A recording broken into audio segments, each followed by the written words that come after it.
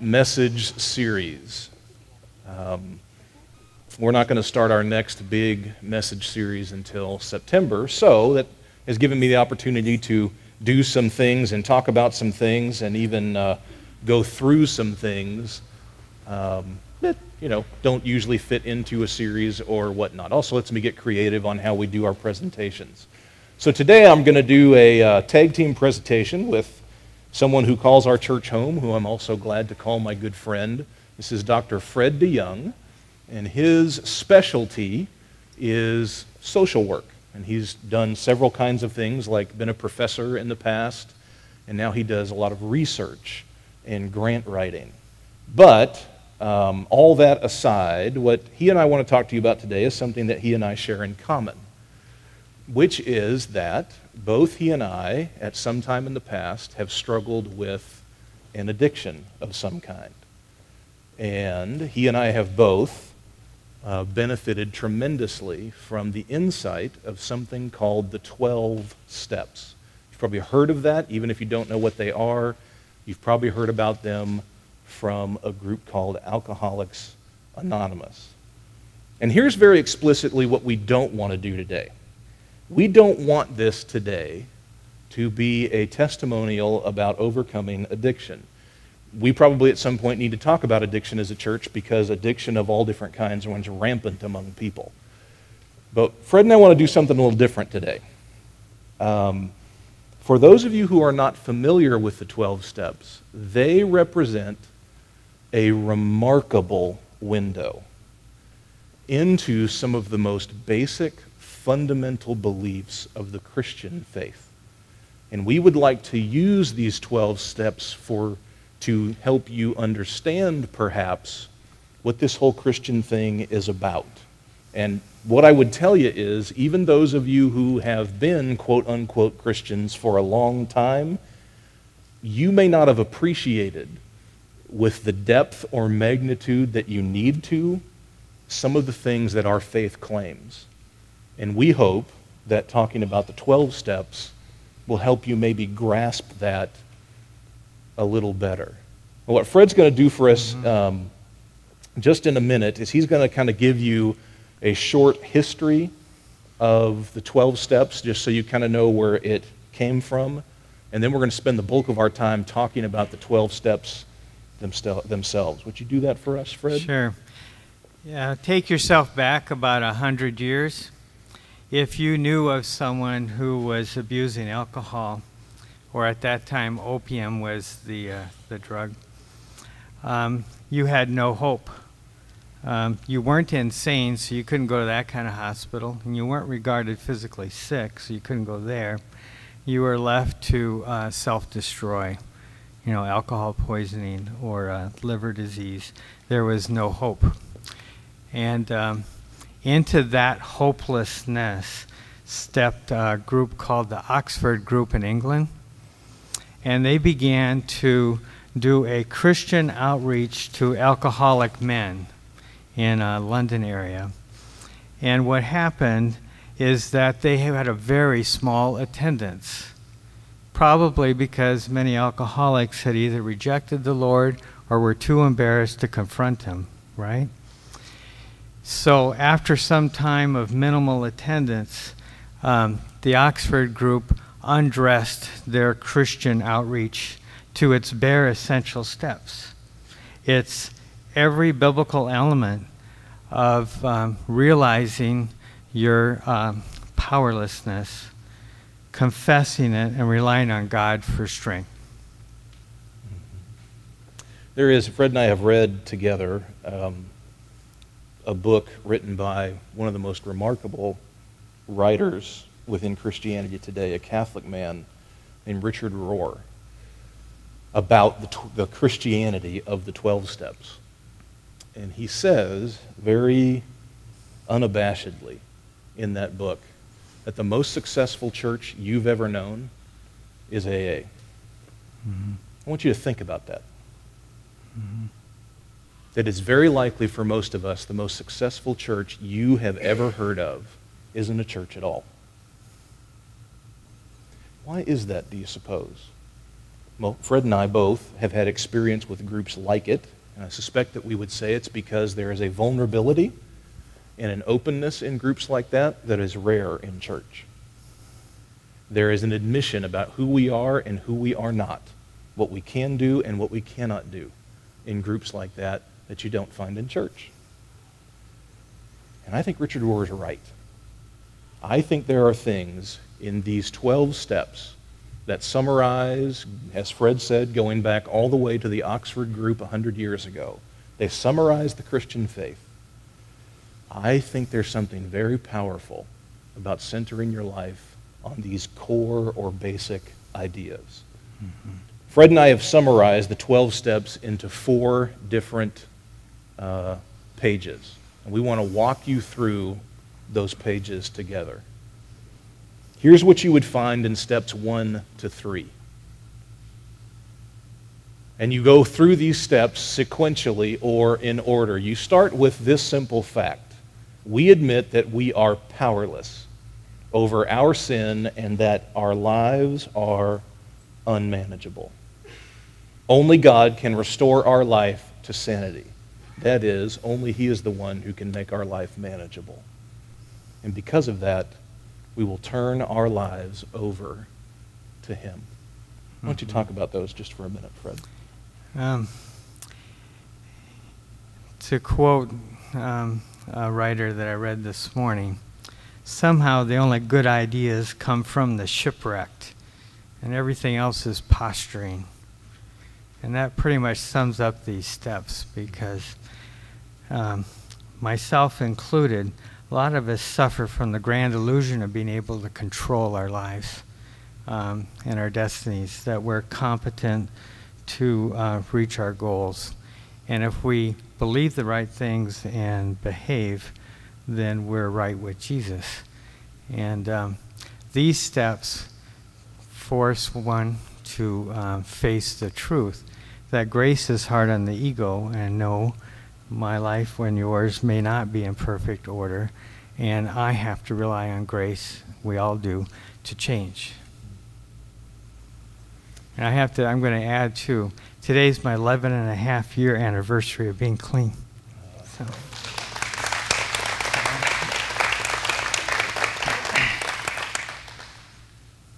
If you look at that first step, you may not realize that that is an idea that is pulled directly from the Scriptures. That we are powerless as human beings, and that our lives, left to ourselves, are unmanageable. Allow me to read to you. This is St. Paul writing in his letter to the Ephesian church, chapter 4, verses 17 to 20. This is his description of how the pagans who are not Christians, what they're like, what their lives are like in this town in which the Ephesian church is located. Listen to his description and see if it doesn't smack of powerlessness and being unmanageable.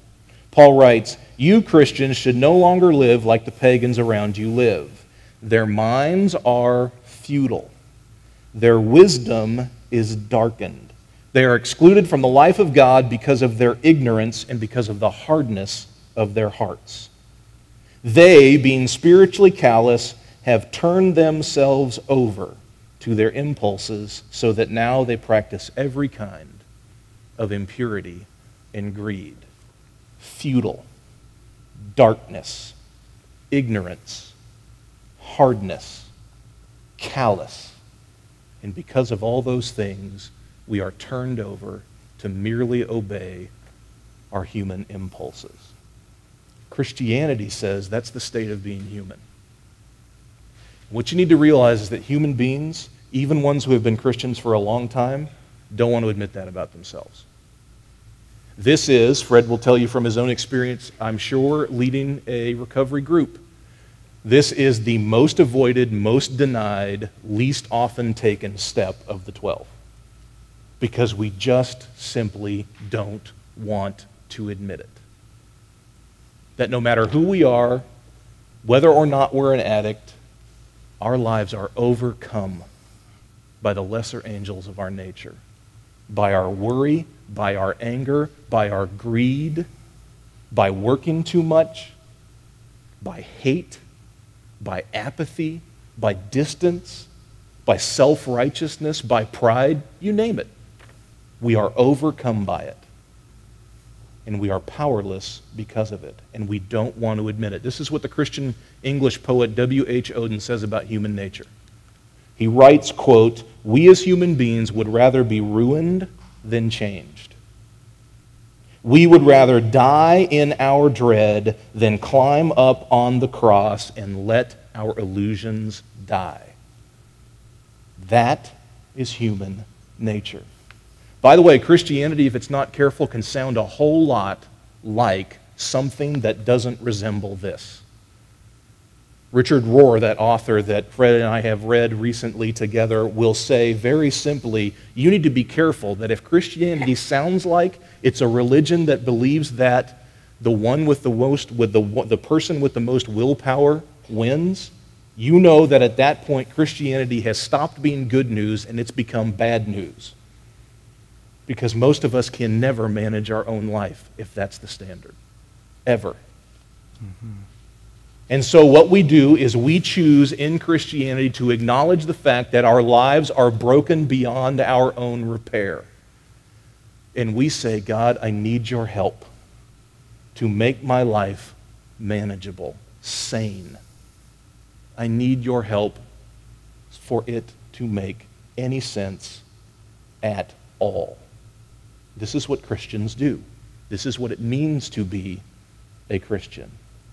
Do you think that Jesus is just saying kind of cool spiritual aphorisms when he says, the one who loses his life will gain it? Or do you think that's actually true? What do you think? Do you think that St. Paul, is just being humble because he's St. Paul after all when he says, when I am weakest, then I am strong? Or do you think that's actually true?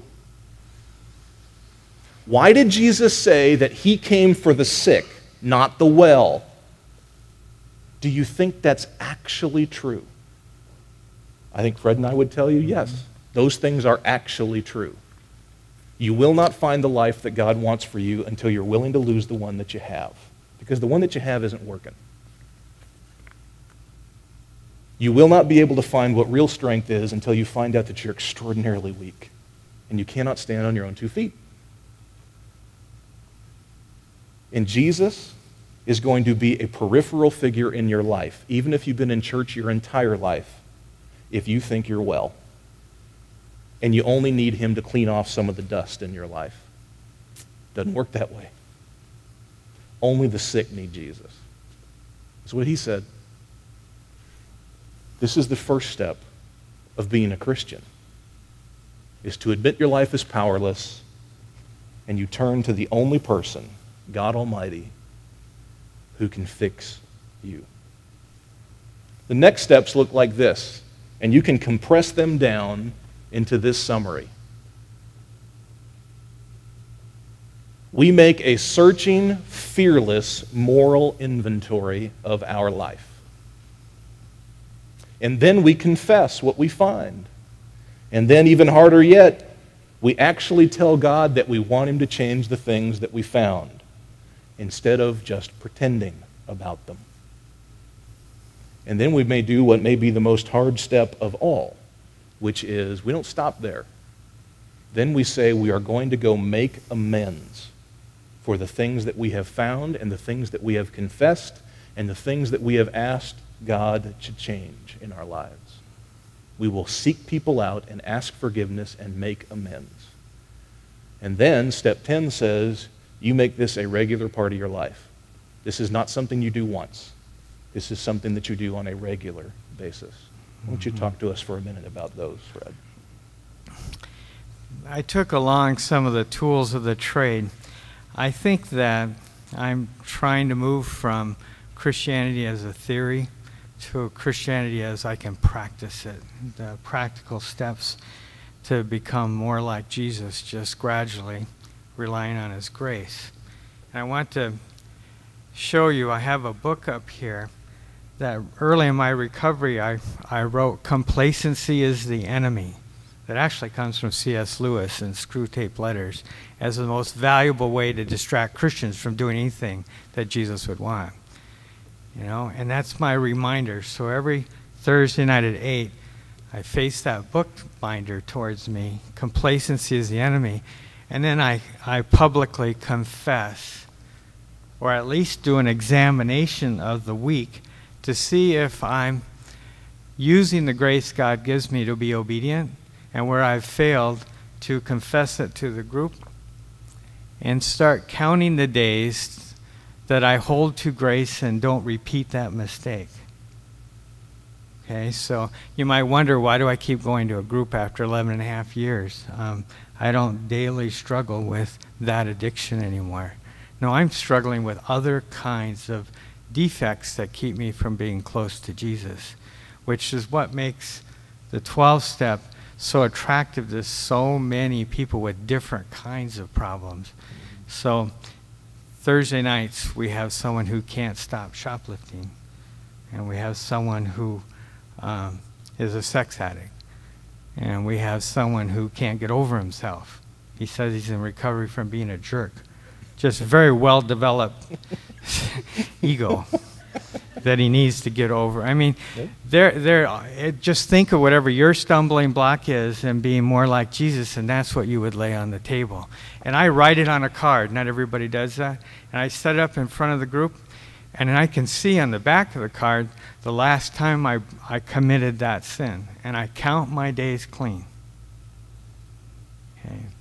Right now I'm working on controlling behaviors. And the easiest way to count that is when I offend my wife in some way, because I'll hear about it right away. It's easy to count.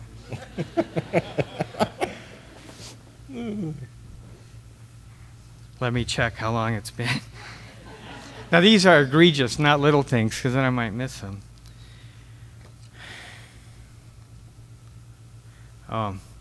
Memorial Day was the last time. Okay. Now that's pretty cool for a type A controlling person like I used to be. So thanks be to God. The other part of these steps is it moves straight to a fearless inventory of everything you or I have ever done wrong. And you have to write it out and then read it and have another person read it and give you feedback, because it's so hard to remember what you and I have done wrong. Nietzsche always says that our brains are great at cleansing our memories of stuff we did wrong. So I have rewritten mine several times until I quit remembering new stuff, okay, to make a thorough confession. If I didn't do that, and if the people in the group didn't, you have what's called the recovery 3-step. You keep admitting you're powerless, there's a God, and I surrender, and then it keeps going in a circle, and you don't make any progress. This kind of real thorough confession has to be done. And by doing it to another person, it makes you accountable to do it well and not gloss over things. There are several members in this congregation who have done that with amazing grace attending it afterwards. What Fred said is true. You can tell that grace, which is a core Christian belief, it's what holds our faith together, it's cheap, in the words of Dietrich Bonhoeffer, if you don't move into something like this. You end up doing 3-step. Mm-hmm. And Christianity at that point is really only theoretical to you. It's not very practical if you don't move into something like this. You probably will acknowledge with me that many of us would love to stop at step 3, because step 4 is intimidating. And moving through those steps, it's tough. You remember this: what you won't acknowledge, God can't heal. What you won't acknowledge, God can't heal.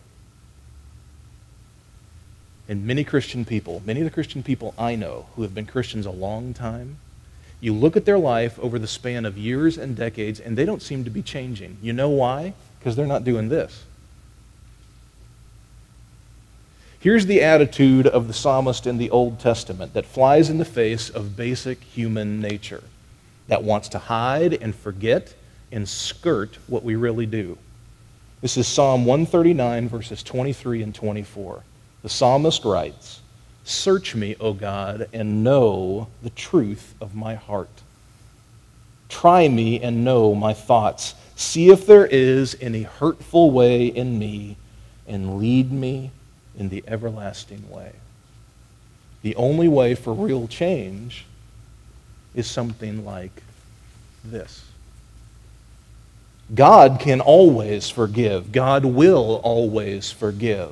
You should never fear this kind of process, because God will always embrace you with his mercy when you do it. You know what God can't abide? Your apathy.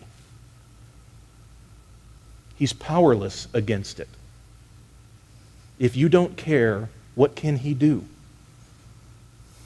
He says in a very vivid passage in Revelation chapter 3 that that's the kind of person he spits out of his mouth.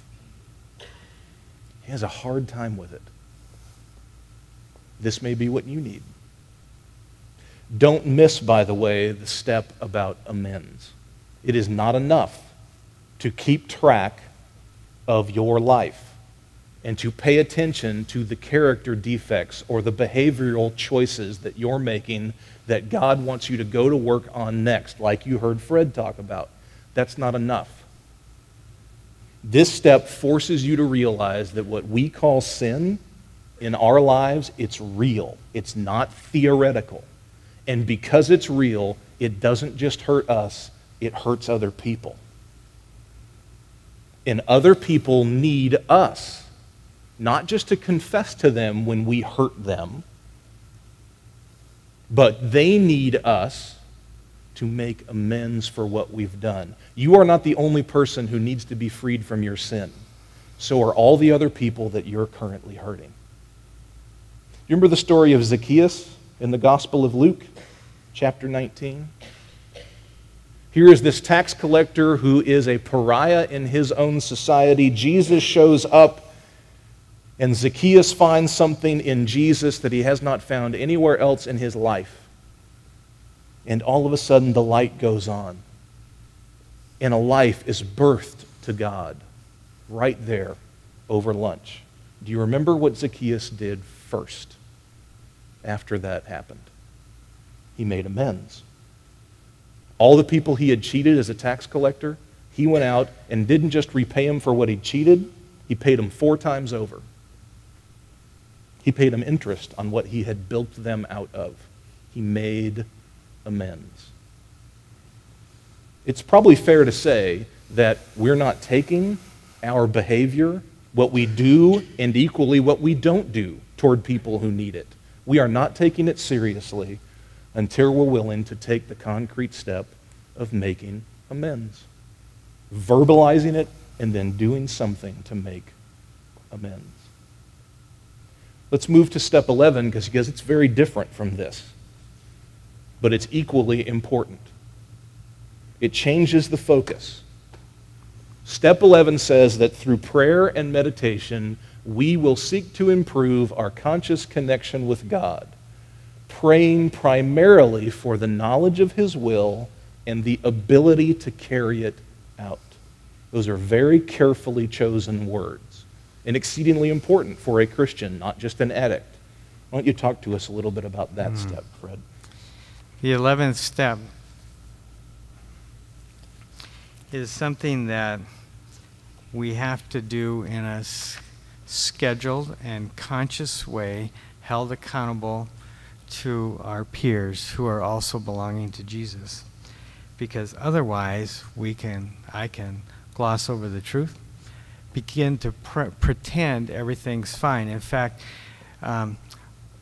true to me and common to some of my friends who use this method of trying to become more like Jesus, if we stop doing this self-examination, confession, we begin to think we're just A-okay. we're pretty good. We're normal. If we don't have to have a time to look deep inside ourselves, the illusion is we're just fine. And I have to say, before addiction ever happened to me, I think I went through several decades of thinking I was just fine when I wasn't. Okay, so it's awfully important for my recovery, and I think anyone who's trying to recover from any sin, to do this 11th step, which is we need the knowledge of His will and the power to carry it out. Well, you don't get that knowledge. I don't get that knowledge on my own, driving down the road, working, taking care of my family, working on the house. I get it by having to be accountable and examine myself. So that's what we do on Thursday nights. You, especially if you've been in church or have some Christian background, what's different about how this step describes prayer? You probably see it, right? When most of us as Christians talk about our prayer life, or we pray together, or even when we pray in church, what do we pray about? We pray about our needs, right? Do you realize that if we're not careful, that becomes extremely controlling behavior? I'm telling God what I think He needs to be concerned about. I wonder how often I pray that God goes, would you just shut up for a minute? I have some things I'd like to say to you, and they're not on your agenda. What a surprise. God may think something different than me.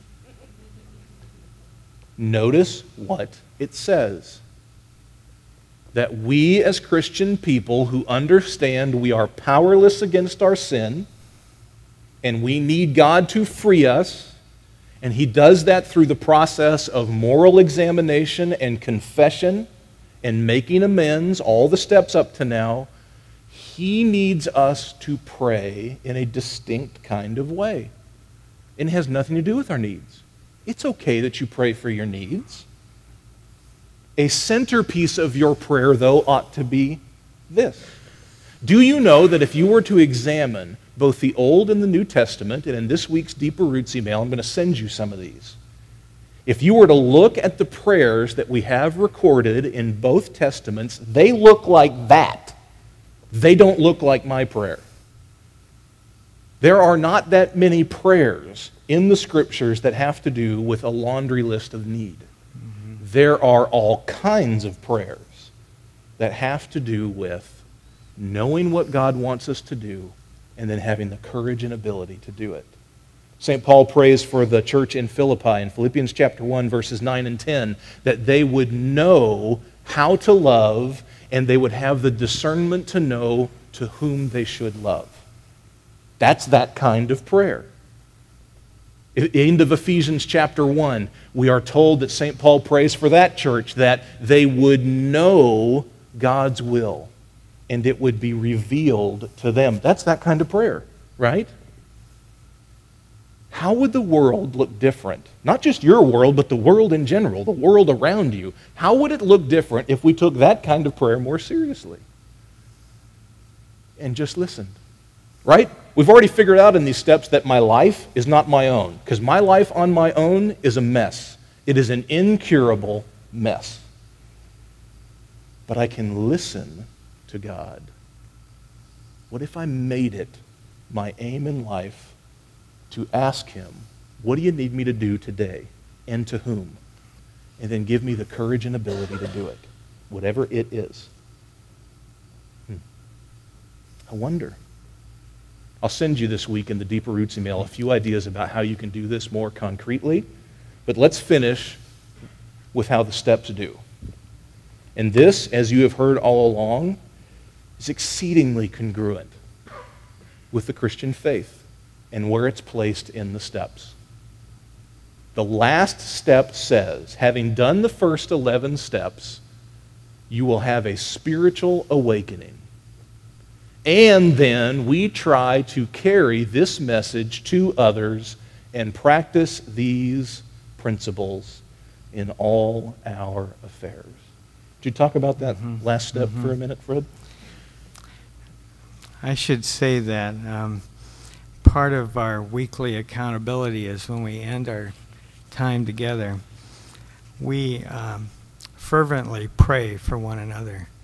And I really think that what the reason actually a lot of lives have been changed is because we leave it up to God to finish His good work in us. Okay.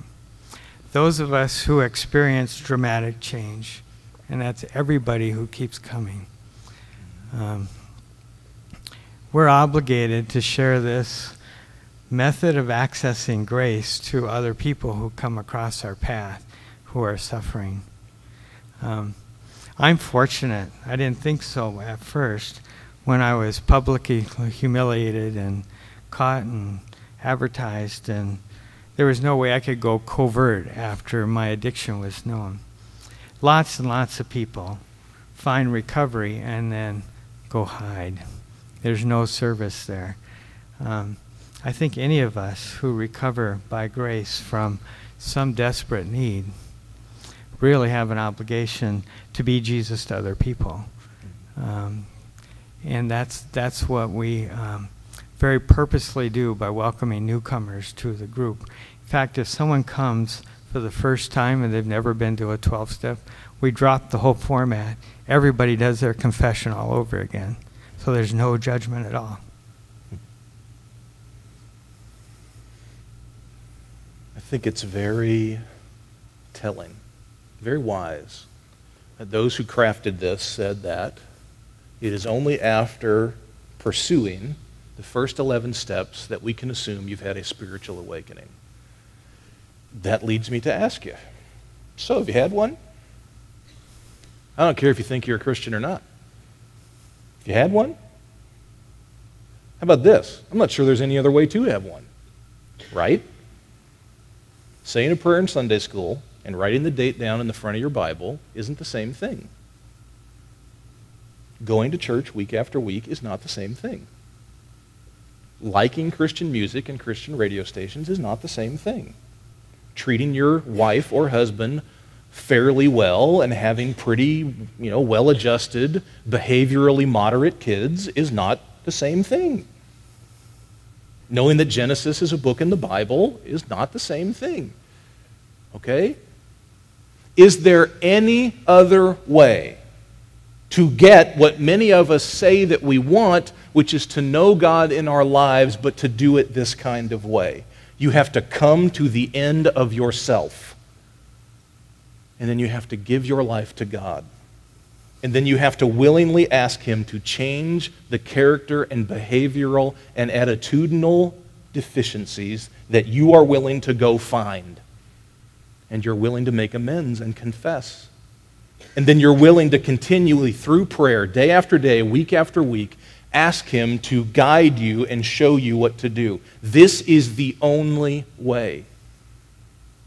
You know why so many Christian people could not say that they experience God in their life? Because they're not willing to do this. That's why. George Barna did a study recently in which he asked Christian people, how many people have you talked to about Jesus last year? Don't feel guilty, okay? That's not the point. The most common answer to that question by Christian people, is 0. I have talked to no one about Jesus in the last 12 months. Do you know why? Because of this. That's why. You have no reason to talk about Jesus if He has not changed your life like this. No wonder. No wonder. It is only the truly changed who get it about Jesus. That when we say things about Him like He is our Savior, we actually mean it. That He saved our life from the wreck that it was. This is what Jesus says in the Gospel of Mark chapter 5. After interacting with someone whose life would have been characterized like this, someone whose life was a complete disaster. And Jesus heals him and saves him. And the end of the story, after this man gets his life back, is this. Jesus says to him, quote, "Go home to your friends and tell them how much the Lord has done for you and how he has had mercy on you." That's how it's supposed to work. Those of us who are powerless, whose lives are not manageable, and yet who have been saved from that fact through the basics of Christianity that we've expressed to you today in these 12 steps, we are the ones then who, in the words of Jesus, go home to our friends and we tell them what's happened to us and how the Lord has had mercy on us. Before we end, would you thank Fred for helping me with this today?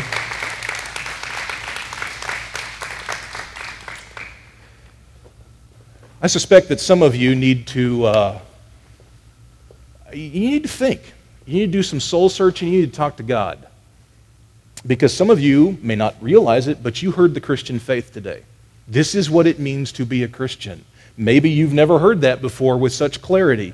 You need to decide whether or not you'd like to be that.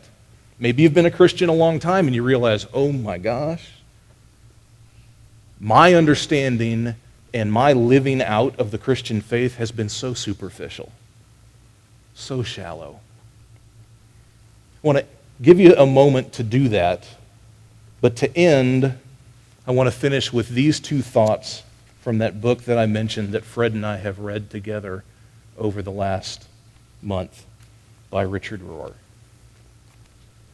He says, when you look at these 12 steps and the spirituality, the Christianity that it reveals, you remember that, quote, God does not love us because we change.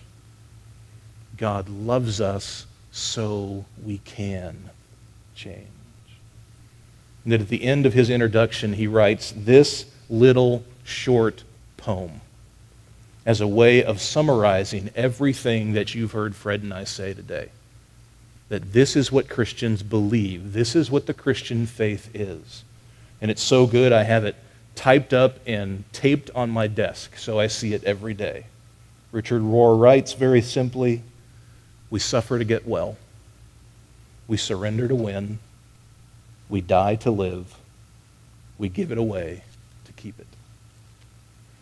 On your chairs today are some sand or tan or buff-colored half sheets that look like this.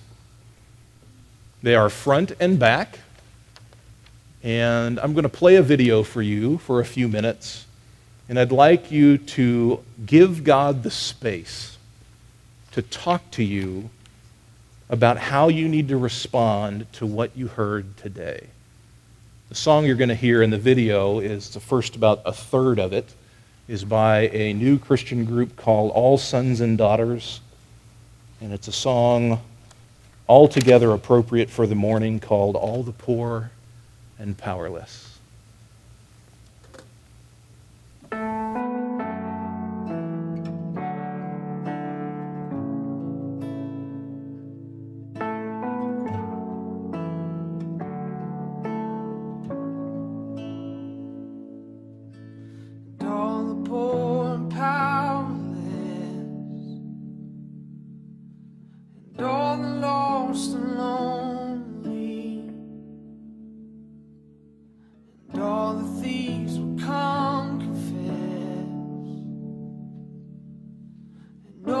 You are holy.